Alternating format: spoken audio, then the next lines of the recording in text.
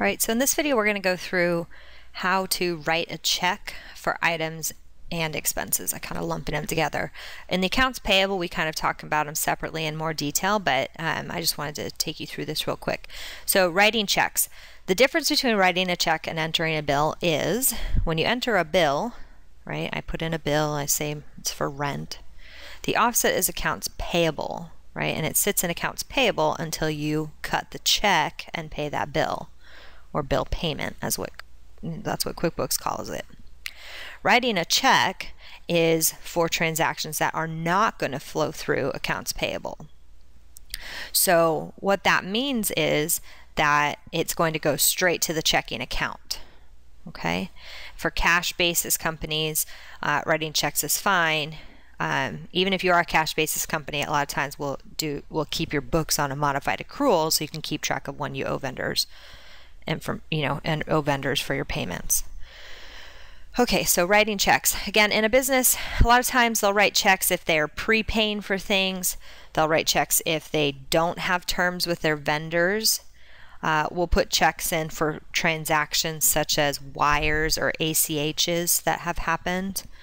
And then also debit card purchases that go against your bank account.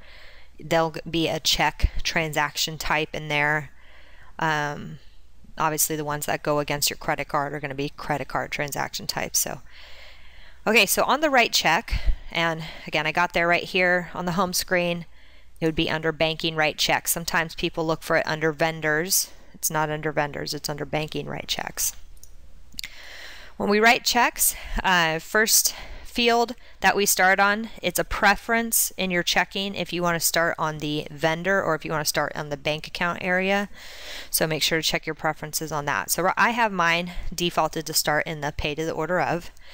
Now when I look at this list here, it kind of keeps me in the vendor area, but notice I can write checks to customers, vendors, right, employees. You can't enter a bill to employees as an example, but you can write checks to them. Okay, so pay to the order of, I'm just going to go ahead and choose a vendor. Notice that if I do have open purchase orders to this vendor, QuickBooks will warn me. So just like it would on a bill, on a check, it has that set up as well. I'm going to go ahead and say no and use tab to go through my fields. So the next field it takes me to is, I'm going to say it's $500, then it takes me down to my address. I can edit the address here, right? This is what's going to print out when I print out my checks out of QuickBooks. And that's what's going to show up in the window. So again, you want to make sure it's not just the address in there, right?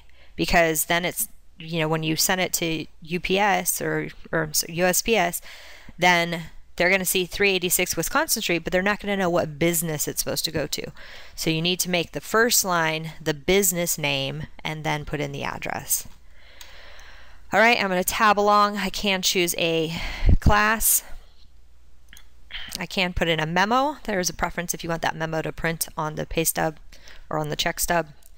And then I have two options down below here. So I have my expenses tab. Expenses are going to go straight to a general ledger account, right? AAA Tech Consultants, I'm paying them for computer supplies and equipment. And then if I continue to tab through here, I have the amount, the memo. If I were assigning this cost to a particular customer or job, I could do that here. And then again, the class is there.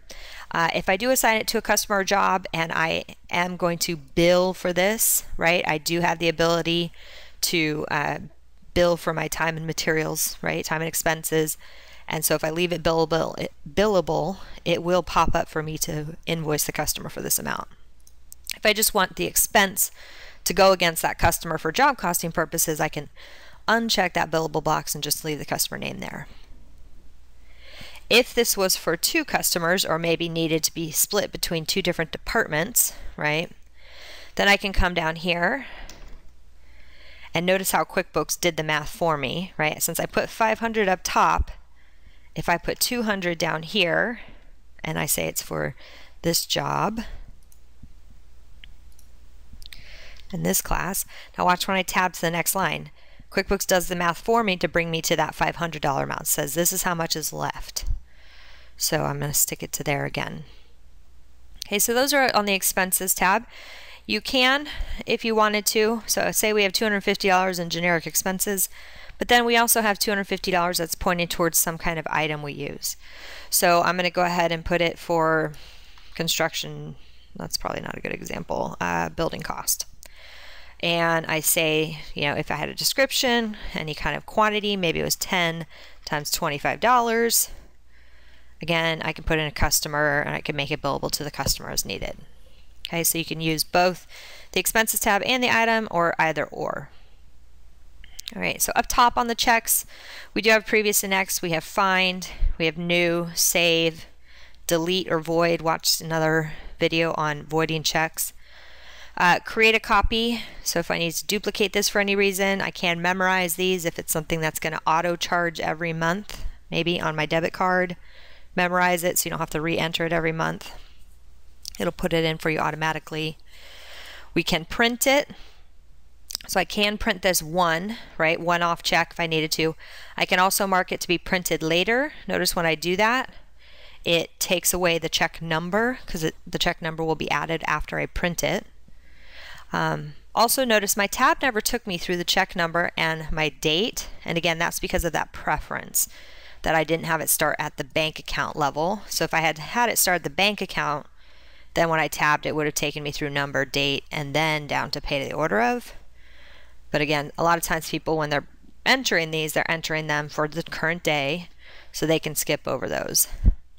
If you did connect to any bank service, you do have the ability to click Pay Online. It'll sync to your bank, and the bank will cut the checks for you. We can attach documents in here, so if you have any kind of receipts, we can apply a PO to this transaction, right, or select a PO to pull forward onto this transaction as needed.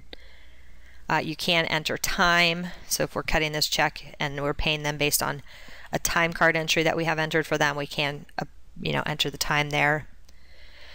Clear splits means it just wants to, so if I had multiple lines here, you don't want it to be split into multiple lines, so you clear that out. Recalculate, if it was, I had $15 down here, so it came up to $375. $250 plus $375 does not equal $500. So instead of trying to figure out the math, I can just hit recalculate. It'll recalculate that amount for me up there.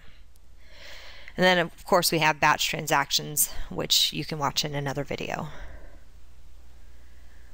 Okay, so that is how to write a check for items and expenses.